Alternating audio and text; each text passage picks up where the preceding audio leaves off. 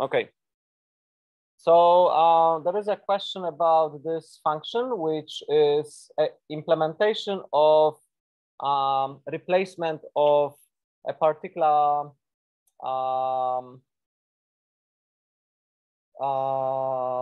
pattern with a new pattern in a given text, right? So the signature of the function is we taking an old pattern, replacing with the new pattern, and we're doing it in a text. And then we're returning a new text. Text in like a string in Haskell is basically a list of characters. So we can represent it as a list, right? So this here, yeah, let me maybe copy that. And I will do it in editor because it's a little bit wrongly formatted. And that is important. So let me move this.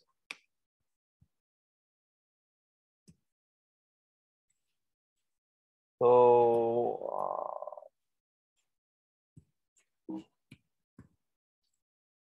yeah, let me first do projects.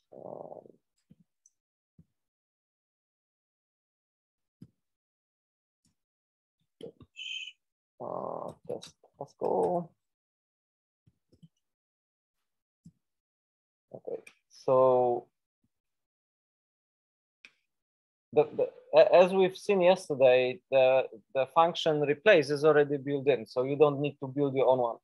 But a lot of things in Haskell are already built in, but in assignment 1, you are told to sort of implement a lot of built-in functions yourself just as a practice. And replaces is one of those good examples of using recursion and like test like so let me see.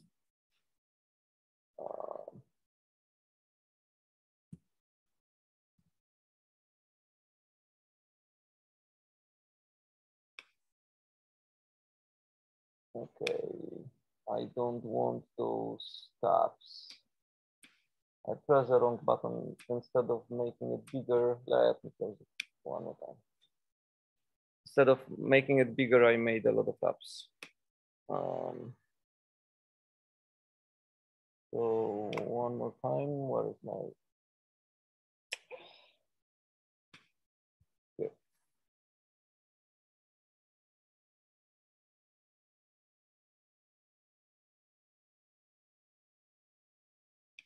Okay. So the code is like this, and I will try to make it bigger.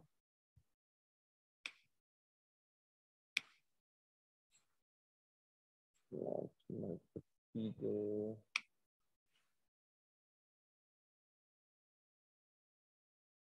Okay, and now we basically have a Haskell function, which has a signature. So replace has a signature of taking, yeah, it actually takes a string, another string, another string, and produces a string. So it takes 3 strings as parameters, and the final outcome of the processing is a string. And as I said, string can be represented as a list of characters. Yes. Yeah, that's a good point.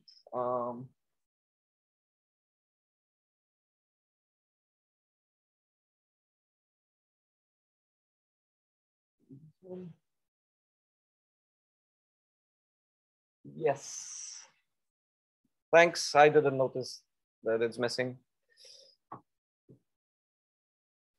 Okay. Now I see your question in the chat as well. Sorry, I got kind of distracted.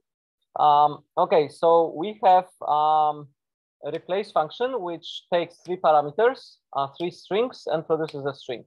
And then we will be replacing the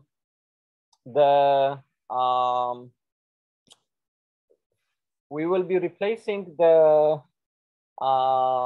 characters in such a way that we will go recursively by character. And once we finish replacing the kind of the text, then it will be empty, right? So when we get to the empty string, we want to return an empty string. So the end condition for our recursive replacements is this line, which is the first pattern, which says, we don't care what we're replacing with what, but once we have nothing to replace anymore, then it's an empty output, right? So this is the end condition of our recursion. And then what happens is we have the old pattern, the new pattern, and the text that needs to be changed. So if and now we have the sort of the logic of we have the logic of what we're doing in the recursive calls, and as you can see, we kind of recalling the replace again here, right? So we replacing old with new in a text recursively, and then we kind of concatenating what the new text is and replacing the, like, recalling ourselves back here and here. So first we have this where clause. The where clause says, okay, we define size as the length of the old pattern. So if the, yeah, let's do some example. So we will say replace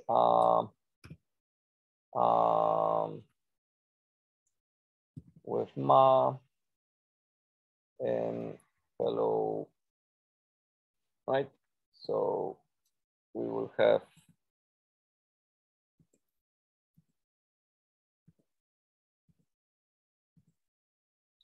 have something like this. So then we have old, new. Old is he, new is ma, and text is hello. So then the size is, in our case, is the length of old, which is 2, right? So the size now, size is 2. And what we do is we take the first, we check if the first 2 characters from text are the same as the old, right? So we check if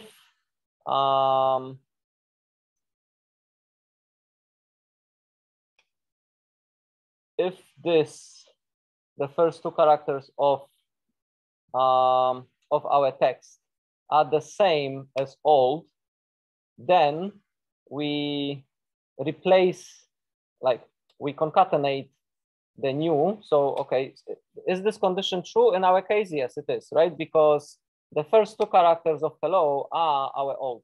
So what we do is, in this line, we say concatenate the new characters. So in our case, it will be, come on.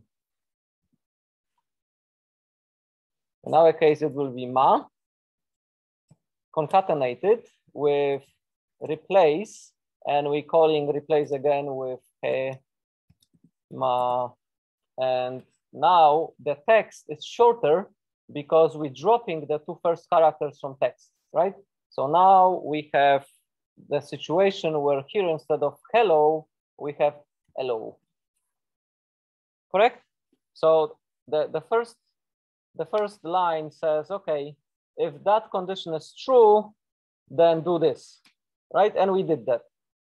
And then that's the end. That's the end of the body, because we're not doing the else clause, and where was just defining for us what size was, right? So in the first iteration of the recursive call, we did that. We did ma ++, and then recursively called this. Okay, so now we executing this part, and then again, it's not the empty condition, like our text is not empty. We still have LLO in the text, which means we're not executing that body. We're executing again that body, right? So to execute that body, we're checking the condition. Is the first two characters of LLO the same as HE? No, it's not. So then we will execute the else clause, right?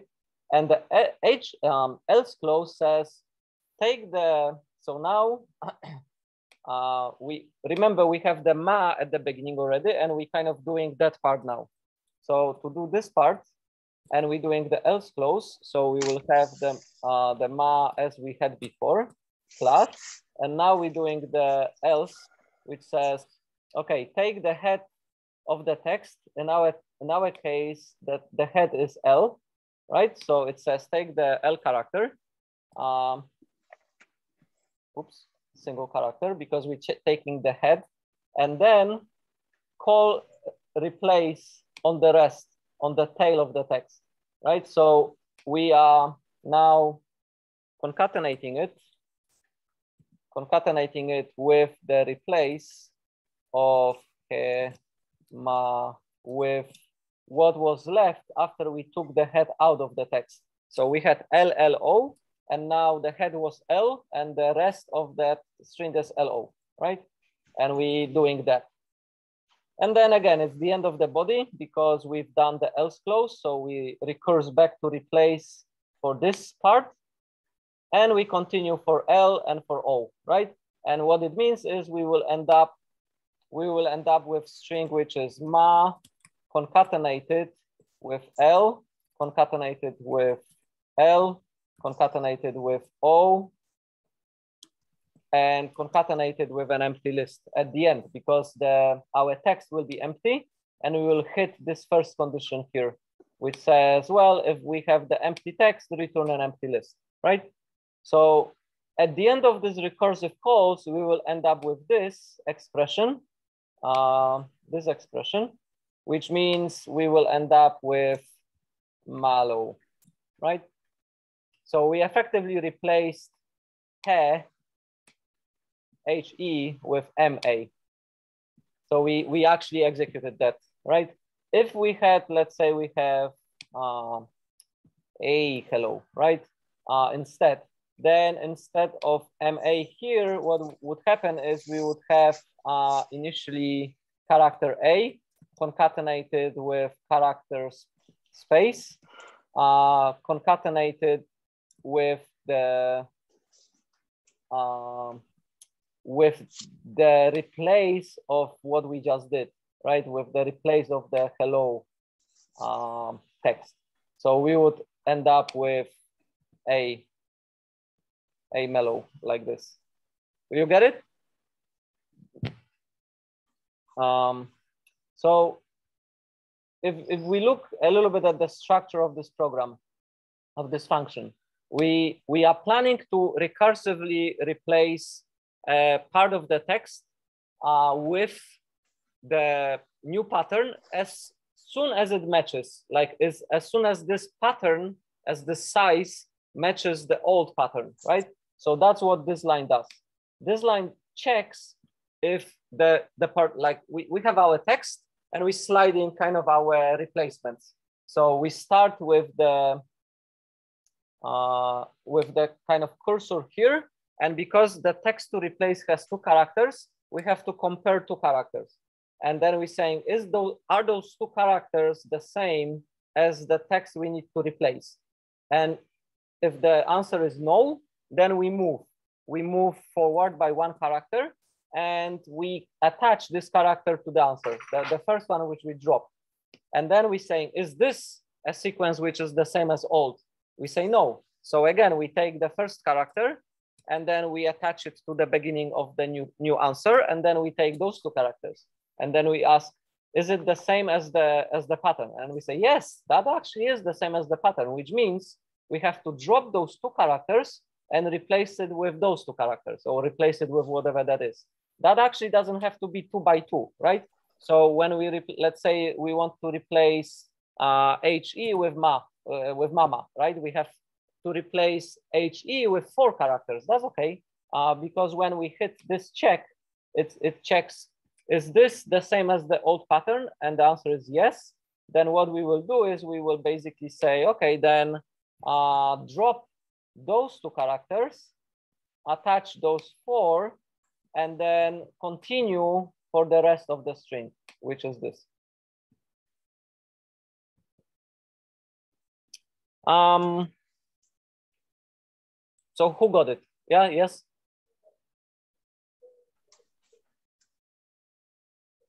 Yes, it will still work.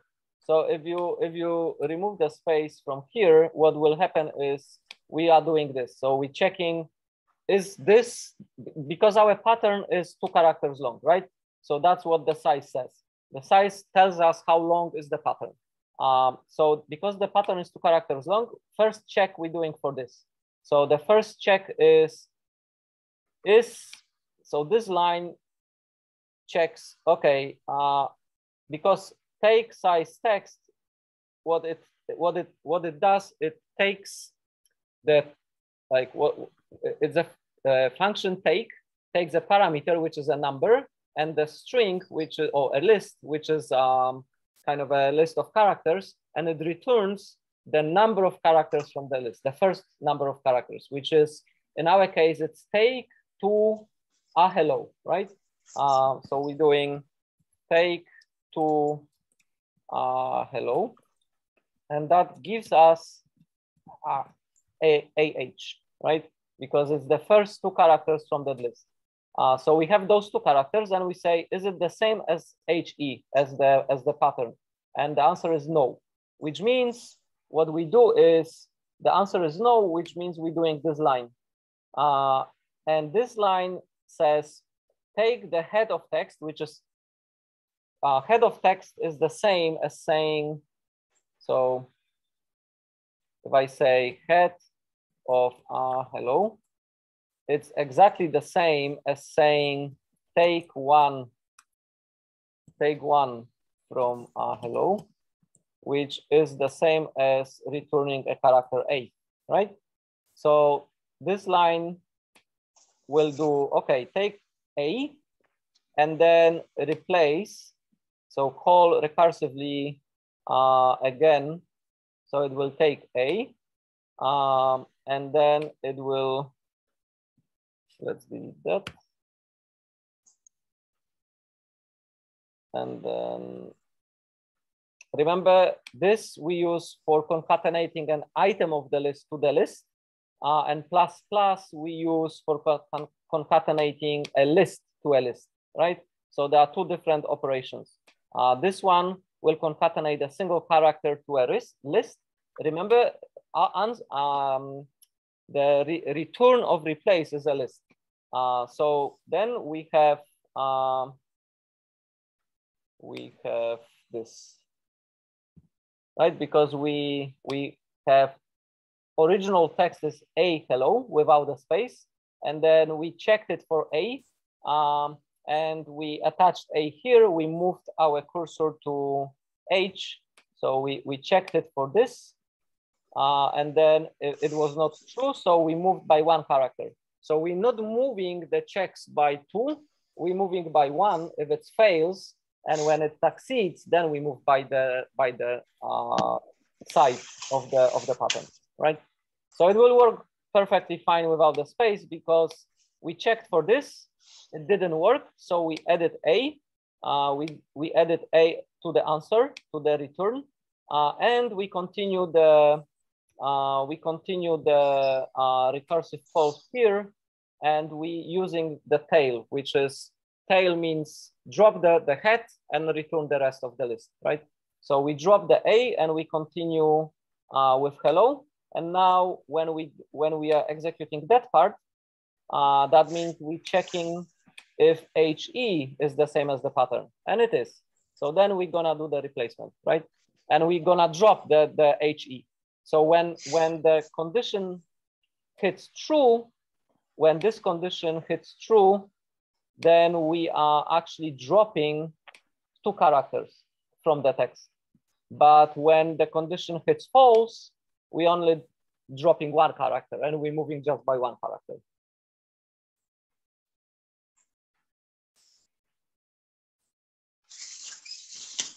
Yeah, so Oscar is asking, like, he was confused by this line. So sometimes reading Haskell is a little bit confusing because of the way that the brackets and function works, right? If I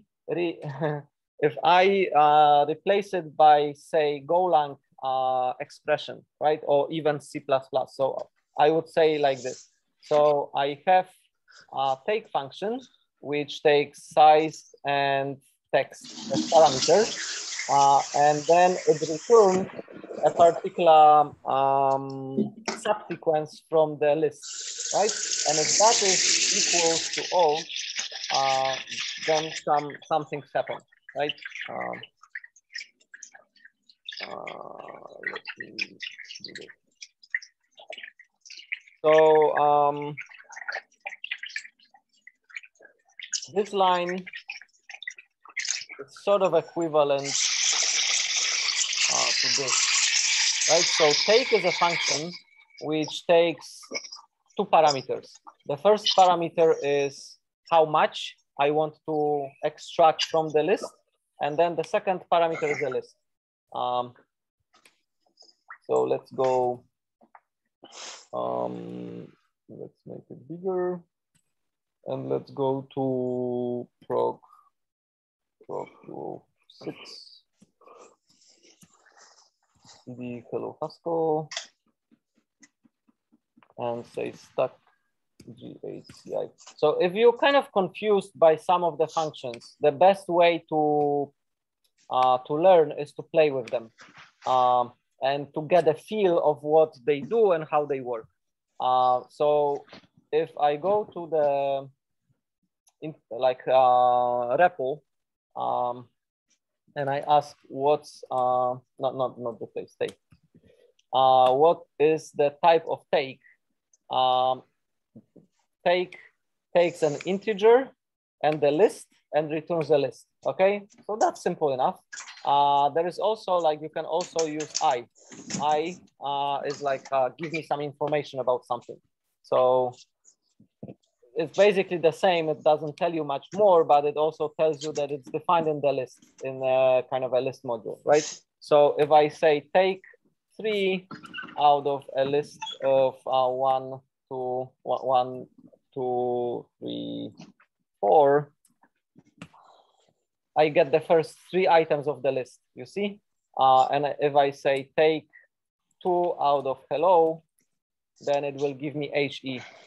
So it takes the first 2 characters. So string is basically the same as list, right? So in Haskell, this hello is syntactic sugar is exactly the same as a list of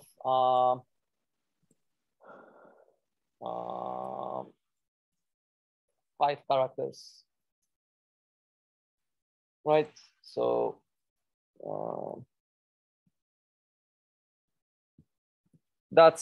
those 2 things are exactly the same. So this is just syntactic sugar for this. And then you can use all the same operations. It will say true, you see? If I check, is hello the same as the list of those 5 characters, the Haskell says true. It's exactly the same.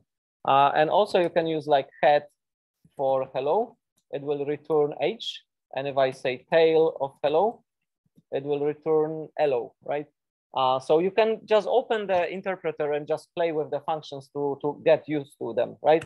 And take, and now what we're doing is we're doing take size of a list, right? So let's have a list. Let's say L is hello, right? So now I can do head of L, and I can do a tail of L, and I can do a take 2 characters from L, right? And now it's sort of, you can see it's HE, right? If I take 2 characters from L, from hello. So when we said if take and size, we defined as length of L, right? Or in our case, it was not L because L is like the text. We had the pattern which we want to replace. But so if I say HE, it will just give me 2, right? So what is size? It's 2. In the interpreter, like in the command line here in the REPL, you can assign things to variables. And I think you can, I don't think you can reassign it. Yeah, you can reassign it. So in normal Haskell, you cannot reassign a variable twice. They are all immutable. So once you define something, like once you define size to be the length of HE, you cannot change it, but in the REPL you can. So once you, it's kind of a little bit like Python. You can redefine things on the fly. Okay, so coming back to the syntax thing, sometimes some expressions are a little bit confusing. So our one was if take 2 from hello equals HE, then let's say we print true and else we print false, right?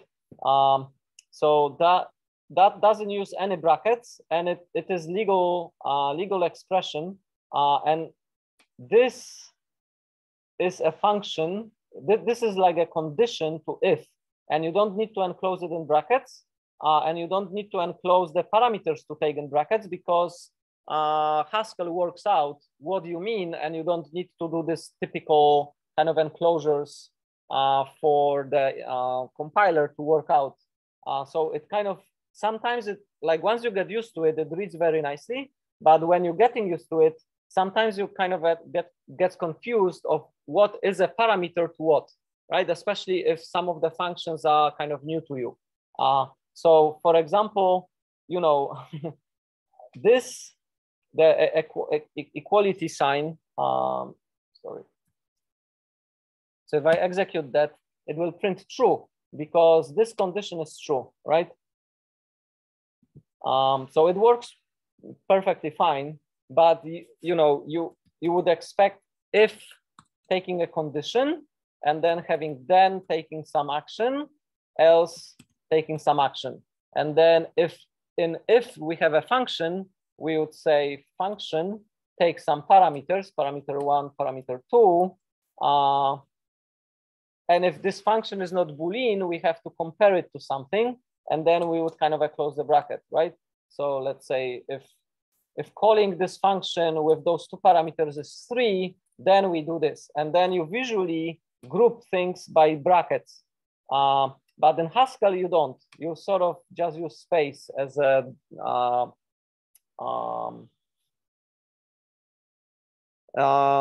application of parameters. So that's why we often see in Haskell like lines of code, which is just a lot of words, not separated by brackets or not separated by anything else. And it's kind of takes a bit of using, like getting used to reading it. But so if is a expression, and then you will see then and else, right? So you will see those two things, and they have to be aligned, right? So yeah, we have like this.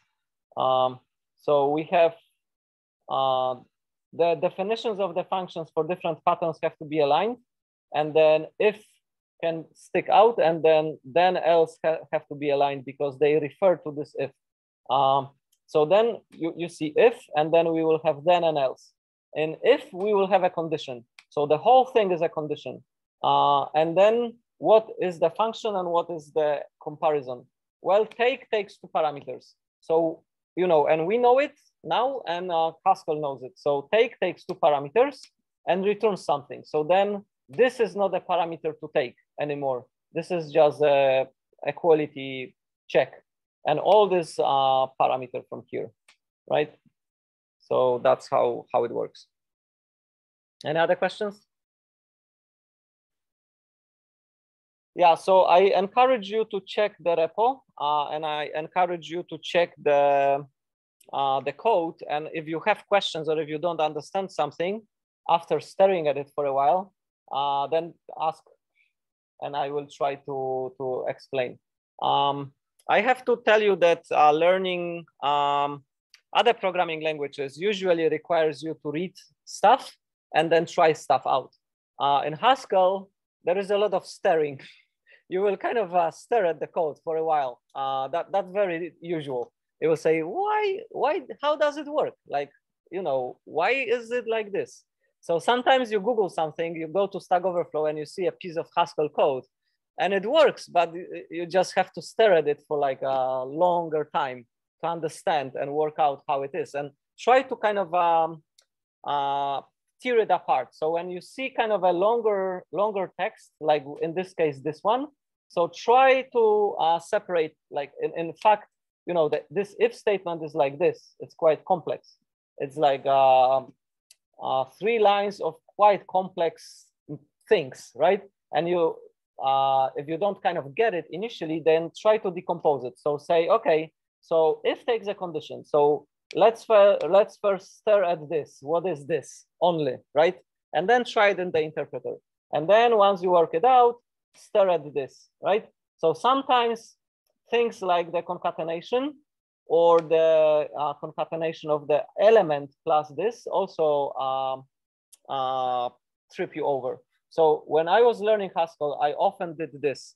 I want a first character from my list, which will be concatenated with the results of doing replace old new for tail text like this, right? I wrote code like this, but you don't have to do code like this, but that visually groups that this is a character, this is a function head, which takes text as a parameter and returns me something, which is then concatenated with the result of the replace, which takes those 3 things. And the third thing is the result of calling that function, right? But in Haskell, you can get rid of the brackets. And once you stare at the code for a while, you will sort of see that you can basically do this. Sometimes you can replace the final brackets as well and use like the $ symbol. So sometimes you can do this, which is even less brackets and less groupings. But in this particular case, I think I sort of preferred this notation. And this also demonstrates the use of where, right? We are using size in here and in here. So it is kind of good to have a variable for this because in fact, what we could have done this. We could have say, take size of old and text, and then the same here, right? Instead of using size, we could, no, not size, length. The length of old, right? We could have rewrote that line like this, but then it will be a little bit less readable than just defining size and doing it like this with the where clause. Working out what is the best style is a little bit of an art. Like I don't know the answer. Like I don't know if, for example, doing it this way or doing it with length is better. It's a little bit up to you to decide what feels simpler and what reads easier, right? So let's do a small exercise. Let's replace this and let's rewrite FizzBuzz, right? So remember, FizzBuzz is for things that divide by 3, we say fizz. Things which divide by 5, we say buzz. And things which divide by 15, we say fizz buzz. Otherwise, for other numbers, we just say what that number is. So we would say 1, 2, and for 3, we would say fizz, right? So let's write a function that converts a number to a text following the fizz buzz logic, right? So if I tell you for a sequence of like from 1 to 25, print fizz buzz words or numbers, right? So that's the task. You are giving a task to write an implementation which will print on the screen the numbers 1 to 25. Let's say for 30, so we will have two fizz buzzes. So the specification is print on the screen numbers from 1 to 30 using the fizz buzz game, and printing fizz buzz or fizz buzz for the numbers which are following the fizz buzz logic, right? So what would you do in Golang? How would you write it in Golang? What would be the kind of a pseudocode that you would do?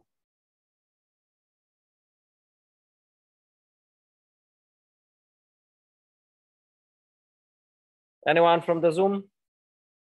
Yeah, so Suzanne suggests that a pseudocode would be a loop from, let's say, 1 to 30, which with some switch or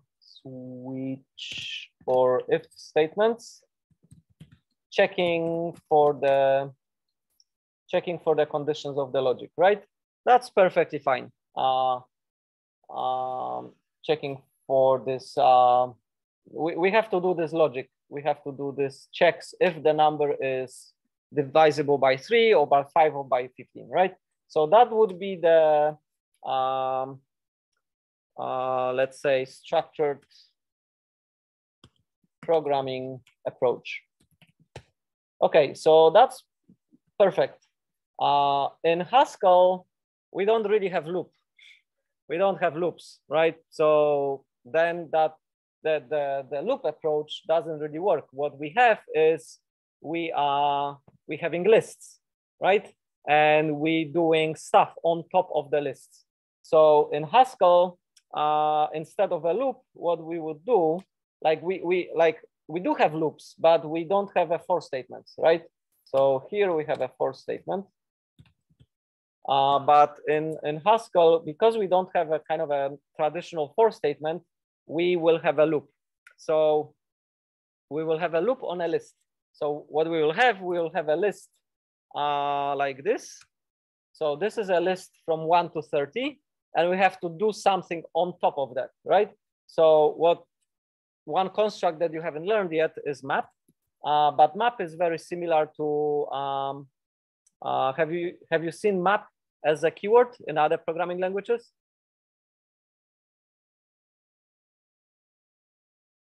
It's in like, it is, for example, in JavaScript, or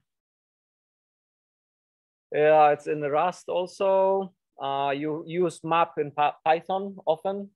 So how map works? Map takes a function. So it takes a function and it runs that function. Sometimes it could be called apply, right? And it calls this function on each element of the list, and then the whole thing gives you back a list, right? So for example, if I call it with +2, right? So let's try it out. So I have map. I have a function +2, and I have a list of 1, 2, 3. What I will get? Well, map will apply +2 function on top of each of those parameters and gives me a list of the results of doing that, right? So 1 + 2 is 3, 2 + 2 is 4, and 3 + 2 is 5, and I got it as a result, right? So it takes a function which takes one parameter, right? So this function can only take one parameter, and the parameter is this, this, and this, right? So for our for our fizz bus, what will happen is we want kind of a function fizz, which takes a single number and gives us a string. And the string will be either a number or a fizz or bus, right? So now we basically have a pattern of our implementation. So to do this, we will have to do this. And to do this, we will have to define where fizz is something, right? So we have to define fizz. And fizz takes an integer and returns us a string. Okay, so now how would you define a function which takes an integer and returns a string for those conditions? So how would you approach it in Haskell? So if the number is if the parameter is divisible by 3, we print fizz. So fizz takes a number n, and then we have to do some logic, right? So there are different ways of doing it, different ways of expressing it in Haskell. So one way of expressing it is with guards, right? So what we can do is we can say, okay, fizz takes an n, and then we can use guards. And guards, yeah, so first of all, can we use a pattern? Can we use a pattern matching here? Well, we could, not really, but we could try, and it would not really work. So if we say fizz1, we print text1, okay? For fizz2, we will print 2. And then for fizz3, this one is divisible by fizz, so by 3, so we have to print fizz. And we could continue like that, but that's very tedious. And also we would need to do it up to 30 numbers, right? And we don't want to do that, right?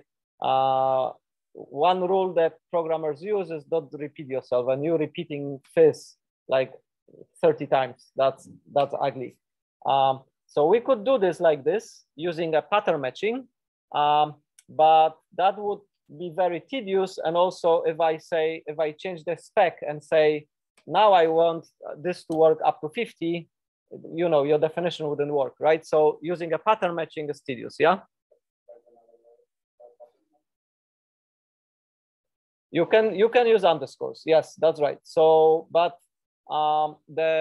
the trick here is, so let's say you use fizz underscore for any other pattern, and then you say something, right? So we could say, for any other number, print that number, right? Or print it as a text, right? But the logic that we want to express is saying if something is divisible by 3, right? And we cannot do it in a pattern. So in a pattern, it only matches what we pass to it to some variable or to some symbol, and it checks for equality, right? Is it equal to 3? But we cannot say what we pass to it, does it divide by 3? We cannot say it in the pattern. We have to do it in a guard, right? So every time you have to match something to a particular value, like we used it here, yeah, I deleted it before, but we've used for the replace, we've said we don't care, and if the third parameter matches an empty list, then do this, right? So if something matches a particular value or particular number or particular string or particular thing, then we can match it, but it only works for equality. We cannot do operations on it. If we need to do an operation, then we have to use a guard. So in this case, we need to use a guards. So what we will do is we will take n and we will use guards. And guards allow us to do some operations and check for conditions which are different than pure equality, right? So what is the first condition? Well, the first condition is if n is divisible. So let me find this one. So if the remainder of n divided by 3 is 0, right? That means n is divisible by 3. We print fizz. if n, so if n remainder of dividing by 5 is 0, then we use bus. And then if n, right, so if I do 15 here, that will not be matched. Why? Yeah, exactly, because this condition will be true first, right? If I have n divisible by 15, it will also be divisible by 3. So this will be hit first, right? And that it will print me fizz, which is wrong. So for 15, I have to move 15 up to here because I want to do n remainder by 15 equals 0. Then I will print fizz bus.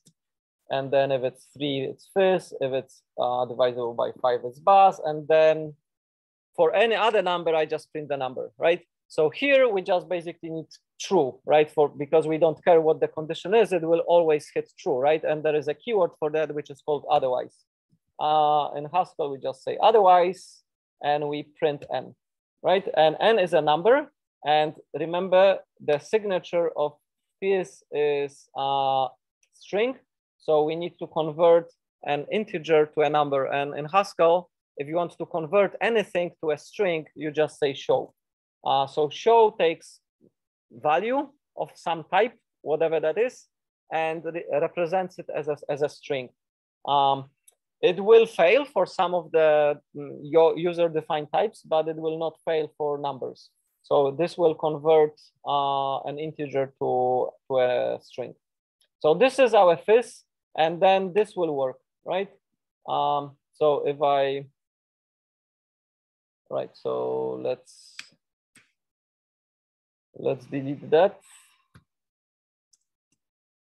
Let's save it. And then if I go, let's test it. So if I quit this, and if I go, yes. So if I say,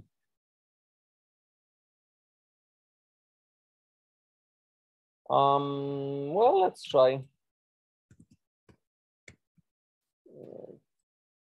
Yeah, this will probably not work.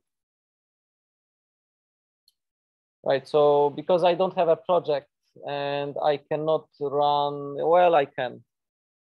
CI, I can run the interpreter, but I will have to read this test.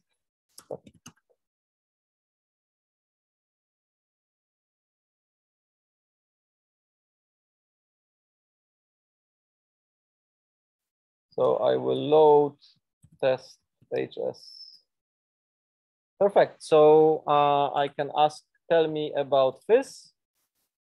Okay, fizz takes int and produces a string. So if I fizz 1, I should get 1. If I fizz 15, I should get fizz bus, right? Seems to work. So if I map fizz into numbers from 1 to 30,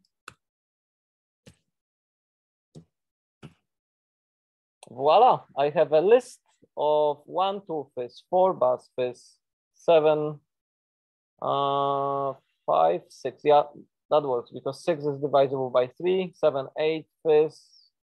Looks correct, right? So now I have a list of answers to the fizz bus problem. They are not printed yet, kind of line by line, but then I just have a list, so I can do extra things on top of that, right? So now if I have mapped fizz of 1 to 30, I can do extra things with it. So for example, I can map a show function on top of the results that I got from the other map, right? And for this one, Haskell is confused, like what is the parameter and what is not a parameter.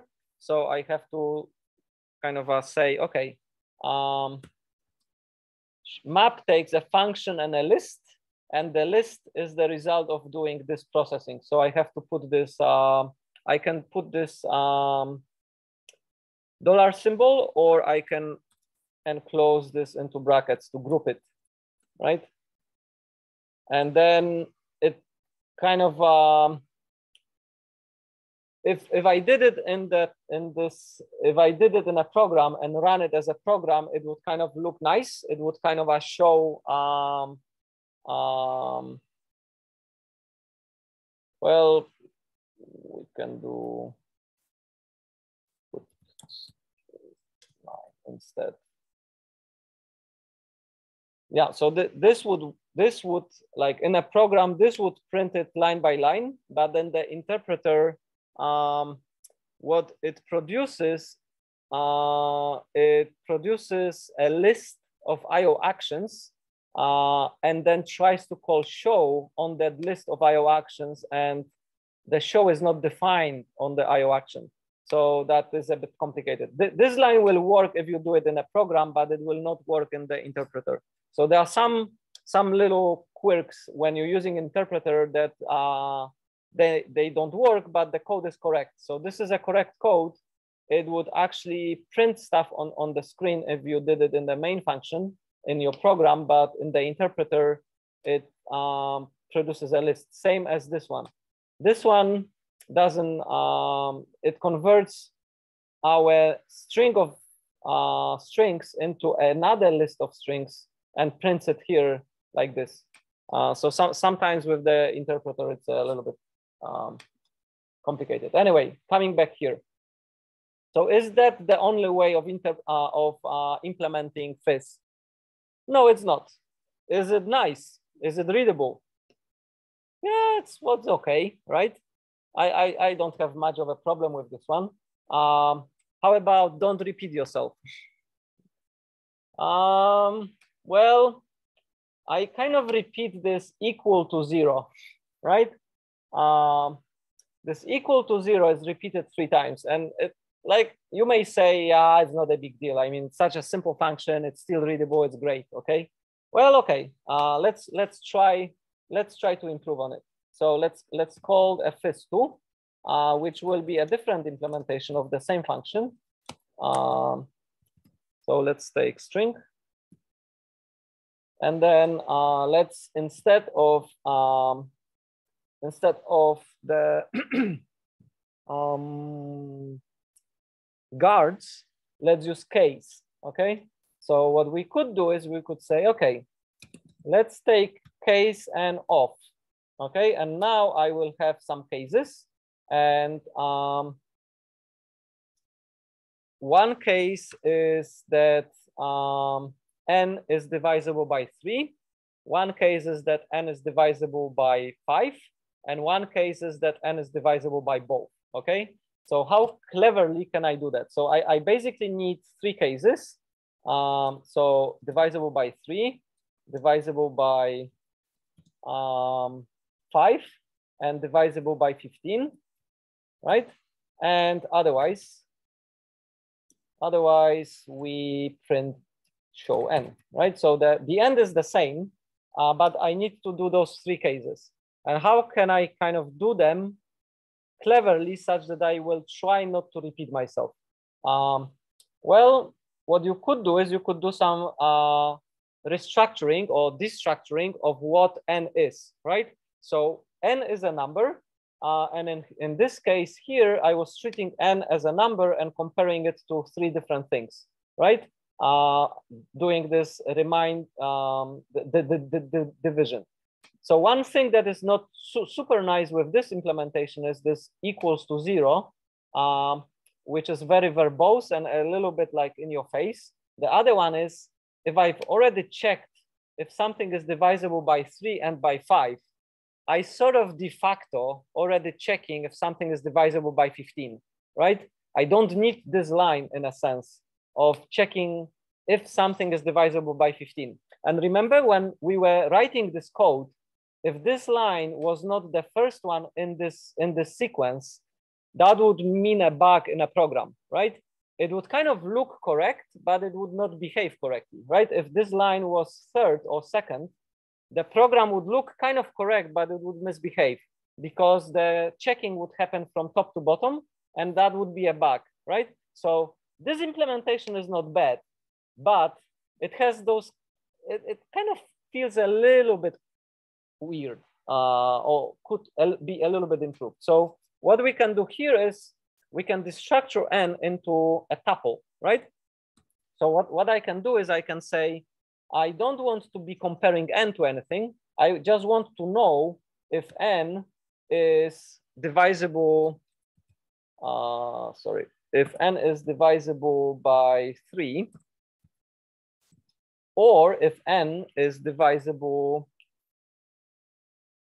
by 5, right? So now I am not doing case on n, I'm doing a case on a tuple, which tells me if n is divisible by 3 or by 5, right? So if it is, then I will have 0, 0 here. If it is divisible by 5 but not by 3, I will have 0 here. And if it is divisible by 3 but not 5, I will have 0 here, right? So here I return fizz bus. Here I return bus because it's divisible by 5. And here I return fizz because it's divisible by 3, right? So this is exactly the same implementation. It's exactly the same function. It's just written with case instead of guards. And you may say, well, you know, we don't do this equals to 0. So that's an improvement. Did we solve the movement of the first check? If I move that one to the second line, will it work? No, it will not work, but it visually tells you that the code is wrong because I have those symbols which I don't care about, right? So if you have I don't care before you care, then that's already wrong. Like you already visually see that there is a bug, right? If I moved this line lower, I wouldn't visually see that there is a bug. It's a logical bug, but visually it doesn't tell me there is a bug. Here, if this line was a second line and the first line has I don't care symbol, then you already know, okay, that's a bug because you know you cannot first don't care about something and then care about something because then I don't care always matches, right? So marginally, this implementation is a little bit better style than this one, but they do exactly the same thing, and you will probably see both. If you Google for like how you implement FizzBuzz in Haskell, you probably will see both, right? But this one is just a little bit of a better style, and it's a little bit more, you know, correct. You could use if statements, right? You could use if statements, but then you would have those nested if statements. If in Haskell you need to have nested if statements, you're probably doing something wrong.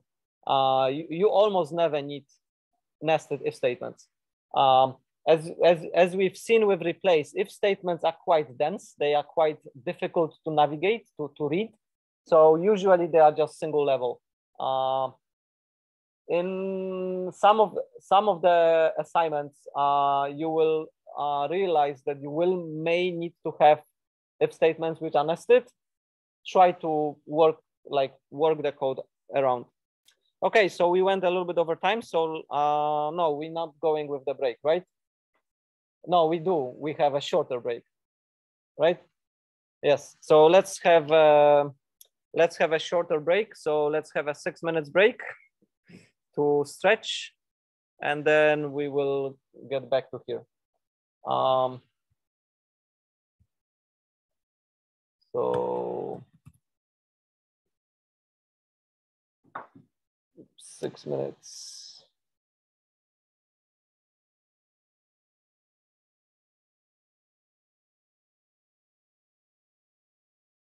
Okay, 5 minutes. Questions?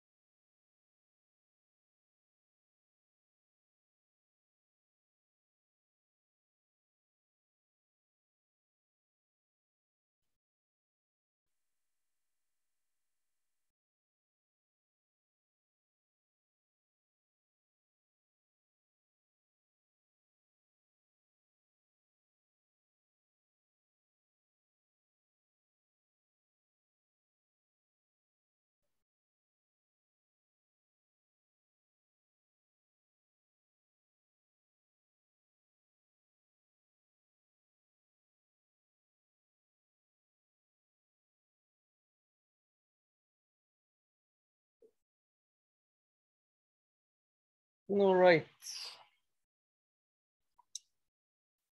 So any questions related to the use of guards or use of case or if statements? So this is like the basic syntax, and you have to familiarize yourself such that you don't need to like look it up, because then you will be very unproductive if you have to continuously recall how the syntax works. So the guards, you basically use a vertical bar and you have kind of like a condition. The guards don't. Yeah. So the guards use the definition symbol. So it's kind of like a part, like the normal function definition is you have some sort of function, parameters, params, and then you say equal, and then you put what is the definition of the function, right? So that's like a typical one. And then if you want to use functional patterns, then you repeat the func, and then you use a concrete text, and then you use like, it will match by equality. If the parameter is the one that you pass, then that's what will happen. We very often use it for ending the recursive calls, right? So very often when you're doing something on the list, you have the first case which says, for an empty list, do this. For something that is not empty, do this, right? And then you can destructure the list, so into a head and the rest of the list. Or if you want to be concrete about like, okay, for a single parameter, I want to do this. And for a generalized longer list, I want to do something like it, like this, right? So then generalization of this pattern, pattern matching on lists or on parameters, is guards. Guards allow you to do some processing, allows you to do a little bit of an extra rather than just pattern matching on the value. So this is the generalization where you use the bar, and then you have the kind of, you don't repeat the name of the function and the parameter multiple times. You basically have this, right? Can you mix guards and function matching? Yes, of course you can. So for example, if I define fis for 0 to return, like what should fis for 0 return? Yeah, maybe bus, right? I could do this. So I could say, if we pass 0 to fis, it will return bus. Otherwise, if we pass something else, it will do this guard matching, right? So you can match both guards and patterns.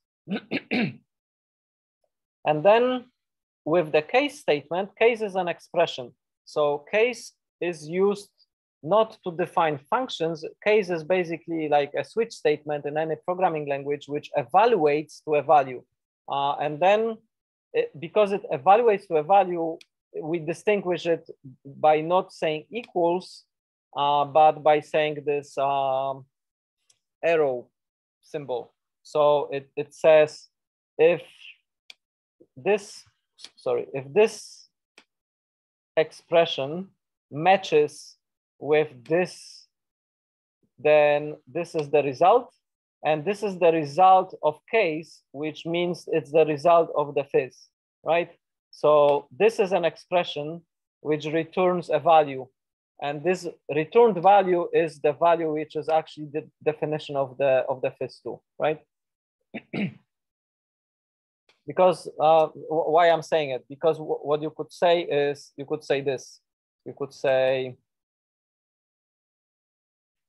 result where result equals this case thing, right?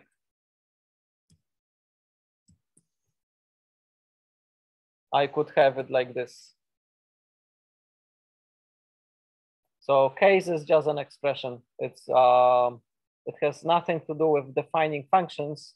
It has only to do with evaluating to an expression. It will probably bite you later once you're doing more complex programs where you would think case or if is like a control sequence that kind of executes something, but it doesn't because Haskell is a lazy language. So if you don't use something, it gets never evaluated. So you know it's all about passing values from function to function and like evaluating things to things and returning things. So it's yeah. Anyway, you will see it later. So this is like guards, pattern matching on functions, and case statement and if statement. And remember that if statement always has to have else clause because if expression is not a statement, is an expression, so it evaluates to a resulting type. You will notice also that we never really say return, right? We don't say return result. We just say, okay, it is a result. So that's another kind of mental thing that you have to do. So functions in Haskell always return the value, and it's always that sort of the final thing that the function has. And you don't say return. You will use return for IO monad and for returning IO actions and for returning something from like for wrapping something into a monad, but we will talk about it in a couple of weeks. So you will see return statement, but it's not same as return in other programming languages. Okay, so this, I will save this, I will quit this, and we will go back to the slides to check what should I be talking about. Okay, so yesterday we finished at some of the quizzes. Yeah, so then we have some short programming exercises. And then yeah, so we did this one. So we did the swap yesterday. The first one is show them as a comma separated row, right? So we want to have a function. So let's try to do that.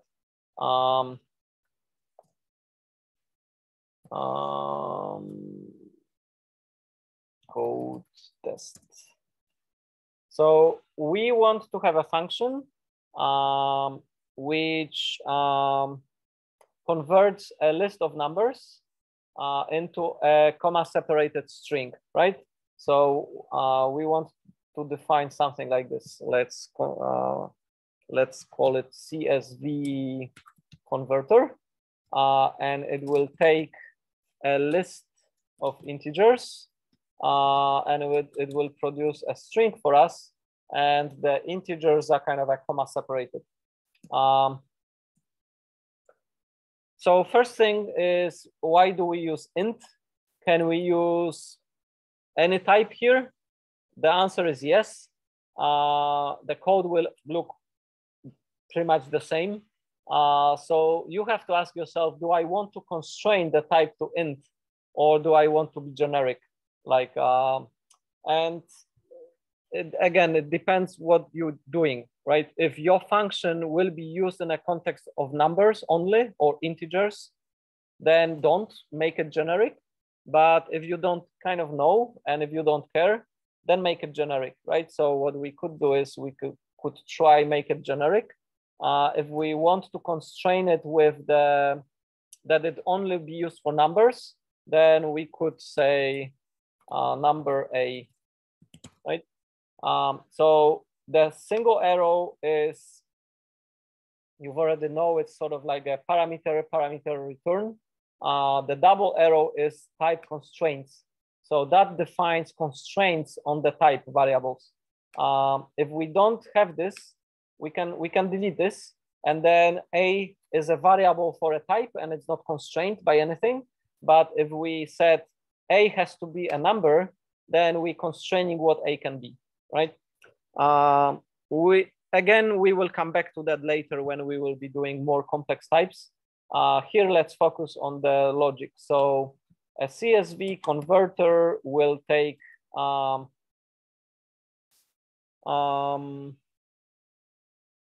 it will take a number array, sorry, list of numbers, and it will produce a string, right? So we have to think, okay, how we want to implement it. Well, we need to do something iteratively on the list, because we we have to take an element, put it on the screen, put the comma behind it, put the space, and then do some manipulation. So we will need some form of a loop. Will we use a recursion? If we will use recursion, then we have to stop the recursion if we have the empty empty case, right? If the conversion is passed with the empty empty thing. So yes, there are multiple ways of doing it. Again, I would say yes, we probably will use recursion. So if we are passing an empty array, then we returning an empty string. So then if we're not passing an empty list, we are passing a list with a number and the tail of numbers, and we want to return this number as a string concatenated with comma space, right? And then concatenated with the rest of the CSV converter, which will be converting our NS. Does that look correct? Well, it sort of looks correct.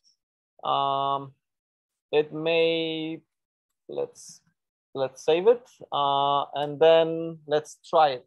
So what we're doing here is, well, we have a list of numbers. We taking the first number and we converting it to a text. Then we saying comma space, and then we converting the rest of the numbers. So what is not super nice here with this implementation?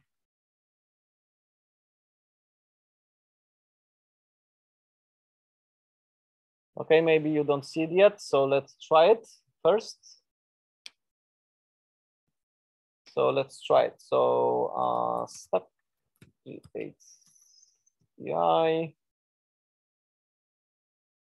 we load our test.hs, and it says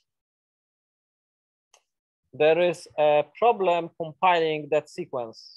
So this definition of the function gets confused of what you mean by concatenating it. So that's kind of like a syntax problem, because we need to say we actually destructuring the list and we need to put it into brackets. So let's rerun it, and it says, well, otherwise equals is also a syntax problem, because case, as I was explaining, is not using equals, it's using this, right? So now we fix those two syntax problems, and it says, well, it kind of this concatenation here looks wrong because of this plus plus and this conversion to a string. So again, it's very likely syntax problem. So let's try and closing this into brackets, saving it, and reloading it. It still doesn't like it. It still doesn't like this and this, right? So maybe we don't need, maybe we need a brackets here. Let's try that. No, we have a complaint. Yeah, in fact, we don't want the brackets there, right? Because what we do is we concatenate this. Oops. Logically, we're doing this. So logically, we're saying create a list which is the first. Yeah. So show n converts a number to a string, and then string concatenated with a string. We cannot use the single dot. The colon. We have to use this, and then we concatenating the resulting thing with the rest of the processing. Maybe we don't need brackets here. Let's try. If I use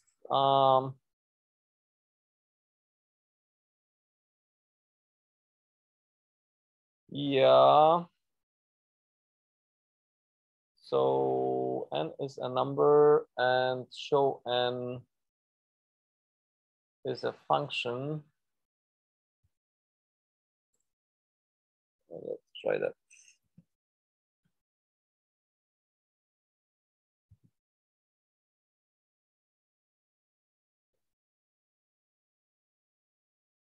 Let's read what it says. Okay, could not deduce show A arising from the use of show from the context of num.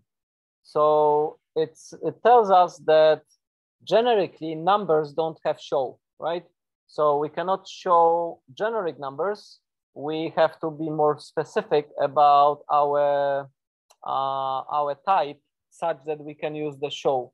So if I use an integer and I say, okay, screw that genericity, we don't care for generic functions for now. And because we're using show of the number, then let's constrain it to just integers.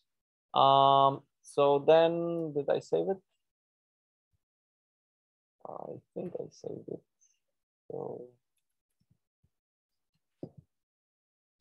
So now it doesn't complain. So it says, okay, now everything is fine, right? We probably using too many brackets. So if you use an IDE, more intelligent code, it may tell you that you probably don't need some of the brackets. So let's try that. Yeah, I don't need that one, for example. Yeah, anyway, I will not be simplifying it. So we have this implementation which converts our list of integers into CSV converter. Tell me about it. Well, it takes a list of integers and produces a string. So let's try running it on 1, 2, 3. And it works. It produces a string which has 1, space, 2, space, 3, space, and that's not the nice bit, right? So the not nice bit is that it works, but at the edge, it basically converts. It converts up to an empty list, and then it produces an empty string and still uses this comma thingy at the end for the empty. Like once we exhausted our list, like we did it for 1, for 2, for 3, and now we're doing it for the empty list. And then for the empty list, we still end up with this call, and this call is concatenated at the end, right? So that's why we see 3 empty, like empty string. So how can we get rid of that?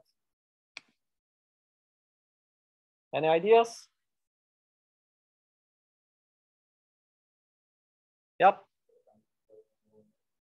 Perfect. Exactly. So if we can add a pattern which says, well, if we only have one element, we don't want to be concatenating this comma thingy. What do we want? We just want to return this, let's call it n, just such that we differentiate it from the type parameter, right? So if our list only has one element, we just use that one element, right? So the other side effect here is that I'm not reloading it yet. So if I'm converting a list which has one element, we're gonna get this one element comma space, right? And that's not what we want, because it's just one element, we just want one, right? So it will also fix that problem. So now, did I save it? Let's see, no, I didn't save it. So save.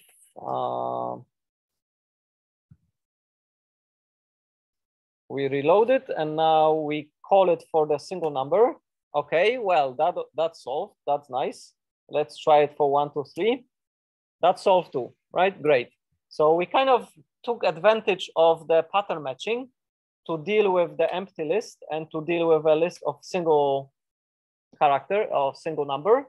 And then we basically solved it by doing this sort of recursive call, right? Are there other ways of solving this? Yes, there are other ways. So this implementation is perfectly fine, but it's it uses 3 lines of code. Those are not super complex lines of code, but it would be nicer if we were a little bit more succinct. So let's do this. Let's implement it in a single line, right? So so CSV-conf will take a list as a parameter, and it can be an empty list, and it can be a list of a single number, or it can be a list of multiple numbers. So now, if we want to implement it in a single line, we have to take advantage of built-in functions which deal with lists. And when a list is empty, they will basically produce sort of an empty thing, right? So one of such functions you know already about is called map, right? So map will call a function on a list, and if the list is empty, the result will be empty anyway, because it's a kind of an empty list, right? If the list has a single element, it will call this function on a single element. And then if the list is more longer, it will kind of do that, right? So one thing that we already know is a map. So if we say map show on list, what it will produce for us, yeah, let's play in the interpreter first. So if I have a list which is our 1, 2, 3, right? So I have 1, 2, 2, 3. And then I call map show on L, what I will get? I will get a list of strings which are converted from numbers, right? So if I do this, I will get this. If I call it with an empty list, I will get an empty list. If I call it with a list of a single character, I will get a single character. Okay, so we're dealing with the 3 cases by simple manipulation, but the result is a list. It's not a string yet, right? So now I need to do something with this list or this empty list to compact it to a single list, right? So let's go to Google and help ourselves and ask for all the functions. So give me all the functions which take a list of lists and produce a list, right? Maybe we will get kind of well, one is concat, right? So concat takes a list of lists and gives us a list. Okay, looks good. It's in base, so we should be able to use it. So what concat? What if we try that? Okay, let's see.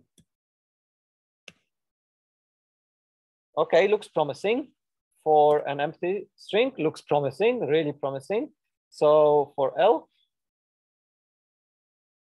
Looks great, right? It works. It works for our case, but it doesn't give us the comma separated values. It just compacts all the values to a single string for us, right?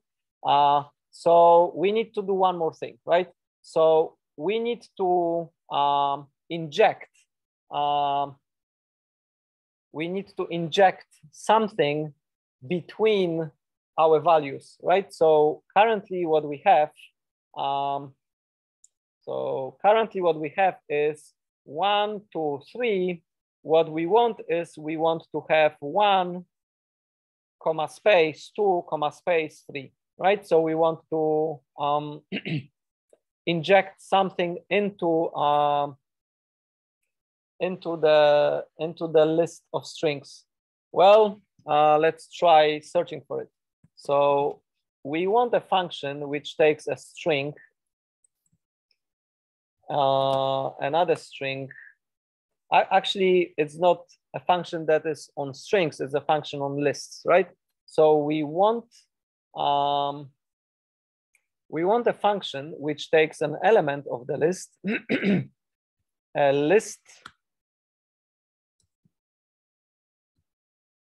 list of those things, and gives us a new list of those things with this element being interspersed in the list. And it's kind of called intersperse, right? We already see it here, that it takes an element, a list, and gives us a new list. Let's try it. So let's try intersperse of intersperse 4 in the list of 1, 2, 3, or 3, right? Yeah, I don't need those spaces. So did I wrote it wrong? Let's see. Intersperse, and it's a item and a list. So intersperse, and it's defined in base and in list. It might not be defined in prelude. So let's check. Intersperse. No, it's not. So if I, I cannot really load it because I cannot add a module called data list here. No, I can. Okay. So how about intersperse now? It works. Okay. So how about we test it? Well, voila. You see? So I got 1, 4, 2, 4, 3, right? So how about intersperse? If I intersperse comma space into a list which has 1, 2, and 3. I have 1, comma space 2, comma space 3. Perfect. So how about we go back to our original show L, and on, like, remember what this one does?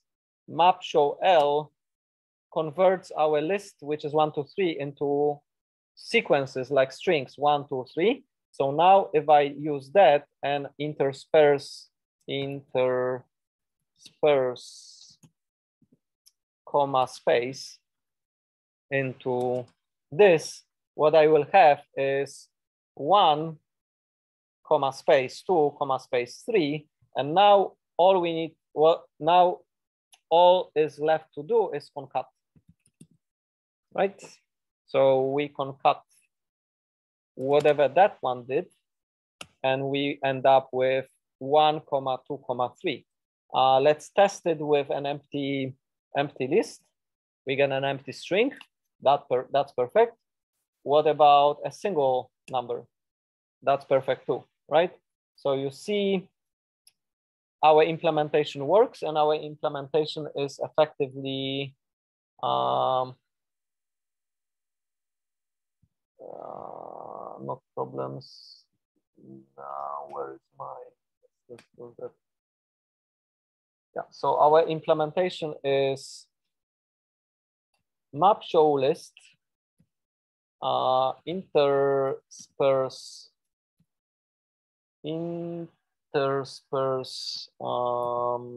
comma space, and concat.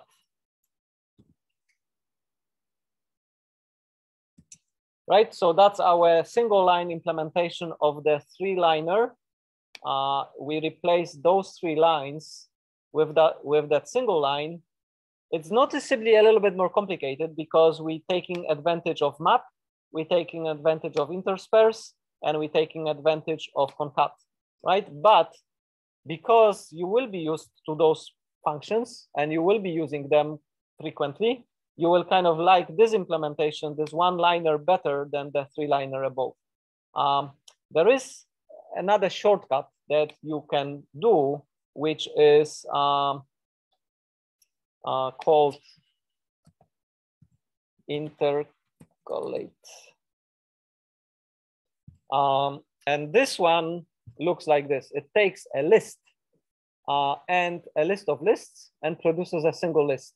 And this is kind of like what we were doing with intersperse, but without,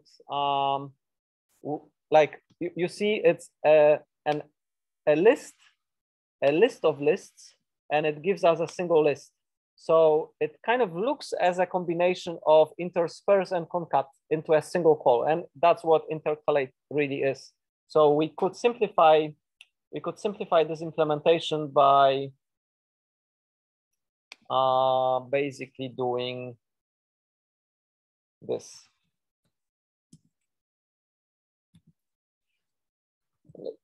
Right, so let's test this. So if I have this thingy, and I say, instead of concat intersperse, if I say intercalate, you see it basically does the same thing as the previous line, but now instead of 2 functions, instead of combining concat with intersperse, we just have a single function, right? And that function is super useful. I mean, all 3 are super useful, but in this particular case, this one is the one we want, right? So this one is eventually we have this one-liner, and this one-liner reads really well because, you know, this one converts our list of numbers into a list of strings, and this one injects comma-separated thingy between those string numbers and concats into a single string, right? And that's the kind of the best implementation of that task, right? All right, so going back to our slides, we did that one yesterday, and we did this one today with learning about intersperse, concat, and intercalate. And you play with those functions in the interpreter to kind of memorize them, because they are very useful. They are useful for solving a lot of different problems on lists, and they make your implementations kind of compact. So this is a very nice compact implementation of the task of converting a list of numbers into a string, comma-separated string, right? Okay, so that's it. We ran out of time again. If you will have questions, yeah, I know, often running out of time. And if you have any questions, then post them on Discord or an issue tracker. And then if you will have questions related to the material that we covered so far, bring them on Monday. So, yeah, thanks a lot. Haskell time, yeah, some recursions and some list manipulations.